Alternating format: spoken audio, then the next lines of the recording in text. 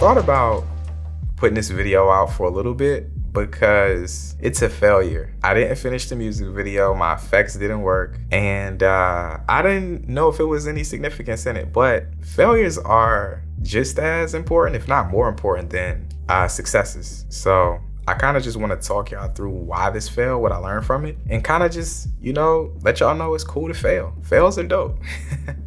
I went out the other day and I wanted to film a music video on the Nikon Z9. I got this in a couple days ago. Nikon sent it to me to try it out. I didn't buy it. So I wanted to test it on a music video. My problem was I didn't have a CF Express card. So I ordered one from B&H, and the CF Express card was supposed to come in the exact same day that I was heading out to shoot the music video. I sat in the house all day waiting for the package, and turns out my shipment got postponed and pushed back. So I found a nearby Best Buy, and I got a CF Express card from there. But the problem was the CF Express card was only 128 gigabytes, which seems like a lot, but when you're trying to film in 4K ProRes RAW, it's not that much at all. I was originally gonna film this video in 8K, but I don't use DaVinci Resolve. I wasn't gonna be able to really utilize the capabilities of the RAW inside of Final Cut Pro 10. So I filmed ProRes RAW, and in ProRes RAW on a 128 gigabyte CF Express card, you only get about 9 minutes of footage. So that's my first problem. We get to the location, we're setting up for the scene, and we go inside the location. Mind you, it's raining. That's another problem. That's another issue that came to us today. It's not sunny, which means that the lighting inside of this building was significantly lowered because there was no direct sunlight hitting the windows. Overcast just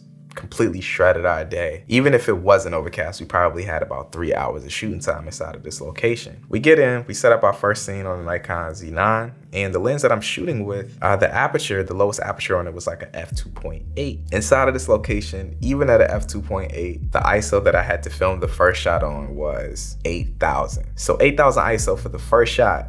Mind you, we're running out of time, but I just decided to shoot it because I was like, okay, I'll be able to salvage it. We set up the scene. I'm looking to get this infinite spin effect using my Edelchrome pan head, and I was gonna have him in different locations inside of the scene performing, and then in post I was gonna mask it. The footage from the Z9 at 8,000 ISO was grainy, but it looked good in terms of having a good base for a denoise. After I denoised the footage, it looked really good. It was time to do the color for it. I decided to use a LUT from the MLUT Restyle Pack. These LUTs are color remapping LUTs. So they remap certain hues to different colors. So if you want an abstract look for your music videos, these are great for this. Or if you're looking to get a LUT on your footage that does a good job at separating hues, it's also a really good option for that as well. With my music video, I didn't really want to shift the hues too crazy. I wasn't looking for an abstract, like over the top look. I just wanted my skin tones to look crispy, and I wanted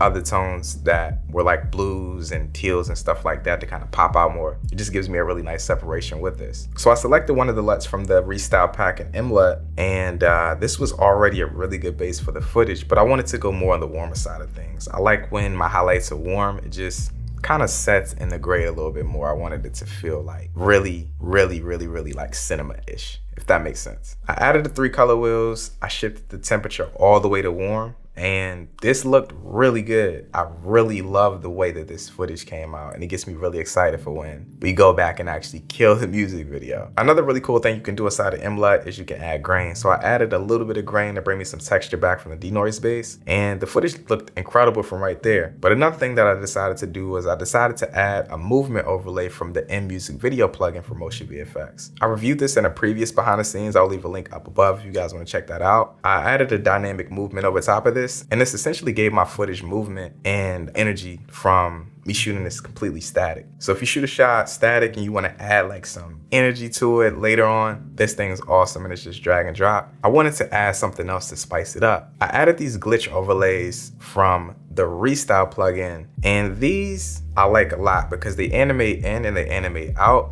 I just copied and pasted these throughout this footage, and this was the look that I intended to have throughout this music video, just to spice it up and give it that extra flair. The M Restyle Pack is awesome because it has a ton of different overlays that you can add to your footage, like CCT overlays, you got different dreamy effects, you got different glitch overlays, you got graphic effects. So if you want to go more on the animated side with your footage to give it a different flair that looks totally different than what you see, this is great. It also has a retro overlay section as well. So if you want to do something that's more vintage, it's easy to do as well. All these are drag and drop. And you basically just put them over top of the footage that you want to affect, adjust the different parameters that you can do for it, and you have a solid look that's really easy to do. So this is how I was able to salvage this footage, even though I didn't finish the music video. The effects and stuff that I'm gonna add to the music video when I go back and actually finish it are gonna be awesome. And I'm excited because even at 8000 ISO, this footage looked incredible with these different plugins that I was using for Motion VFX. Make sure you guys check out Motion VFX. There's gonna be a link down in the description. And every single one of these plugins that I talked about is also available on DaVinci Resolve. So my Resolve people, you can utilize these effects as well. Final Cut, you already know. They have a ton of different effects beyond this as well. I highly recommend you guys check out Motion VFX. So I shot my different takes trying to do this pan effect.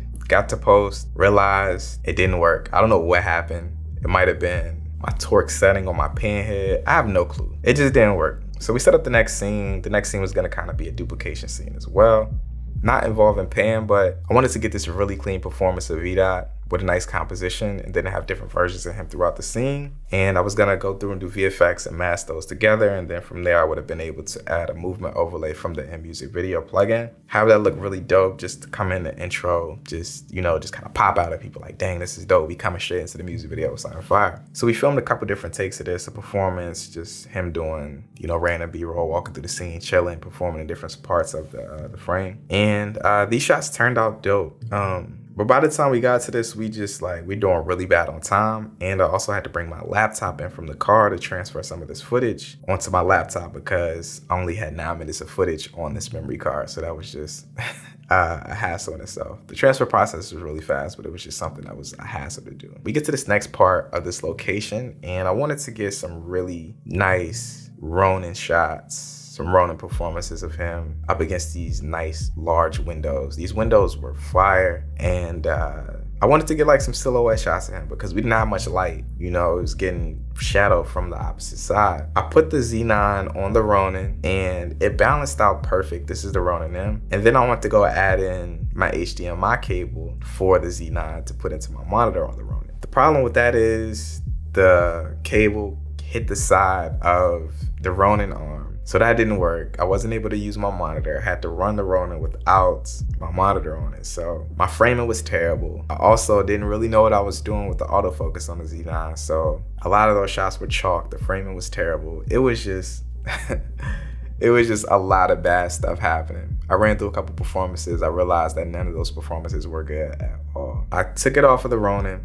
I got some handheld shots, and the thing about using Nikon cameras as opposed to Canon cameras that I usually use is that everything is backwards. The way you attach a lens to the camera body is backwards. The way that you focus on the lens is backwards, which totally hindered me in getting these handheld shots. I'm used to turning the focus wheel on a lens a certain way on Canon cameras in relation to where I needed to focus at. So me trying to do that exact same way on a Nikon camera totally screwed me because it's backwards. So I had to get used to that. I filmed a couple different handheld performance takes. These looked cool, but after that, we pretty much ran out of time. I had a couple performances. I didn't have enough B-roll. I wasn't sure if the performance shots that I got were even gonna work because some of them were shot at 8000 ISO, some at 4000, 5000. This is my first time using this camera. I didn't know how it was gonna hold up in low light. And I honestly thought about just continuing to shoot and just salvage the footage in some sort of creative way. Maybe add more grain, add more stylistic choices, more overlays from the Embry style pack for Motion VFX. But I thought about the intent of the video. My whole intention on using the Z9 was to show people the quality and what the camera can do in good scenarios and how it can be used by someone who knows what they're doing. So me bringing this footage back to the house, throwing a ton of grain on it, throwing a ton of effects on it, throwing some transitions on it, wouldn't have really showcased that at all. So despite the fact that I was able to get some really clean shots and actually salvage these shots and make them look really good, I love the way they look, it just really didn't match the intent and the reason why I was shooting the video the way that I was. So I failed. But it's cool though, because I learned a lot. I learned how this camera holds up in low light. I learned how I need to work on setting up the autofocus. I learned that my Ronin M doesn't work with it. I learned that sometimes if the weather's not right, maybe you should push it back and shoot it at another time or shoot it another day. So despite the fact that this was a fail, I learned a lot, and I think that fails are very important. And we're gonna go back and we're gonna crush this music video. And the fact that I got these shots at 8000 ISO and I was able to bring them back home and make them look incredible, just got me so much more hype for when I go back to this location and the circumstances are better. The lighting's better. I got more time. I got more ideas. I know what I need to adjust and figure out in camera. I'm excited, man. I'm gonna go back next week and I'm gonna crush this music video, and it's gonna be an in-depth behind the scenes when I do. It's gonna be more audio from on set. It's gonna be like more like in-person aspect of the behind the scenes, which is gonna be really dope. So I failed, man, but I just wanted to let y'all know, man, sometimes fails is cool. Do me a favor, head down to the comment section and let me know. What was your worst fail on set? What happened? Did you not bring your batteries? Did you not bring the plate for your gimbal? Did you not have a memory card? Your camera overheated? Let me know. I want to know down in the comment section below. Make sure you guys check out Motion VFX because they have a ton of different effects and plugins that just speed up that workflow for editing. It just gives you so many more creative options for your music video that you might not even know how to do, or they just make that process of creating these things so much easier. I love Motion VFX and I highly recommend you guys check out the website. If you enjoyed this video, make sure to drop it a like. But with that being said, I'm out, y'all. Peace.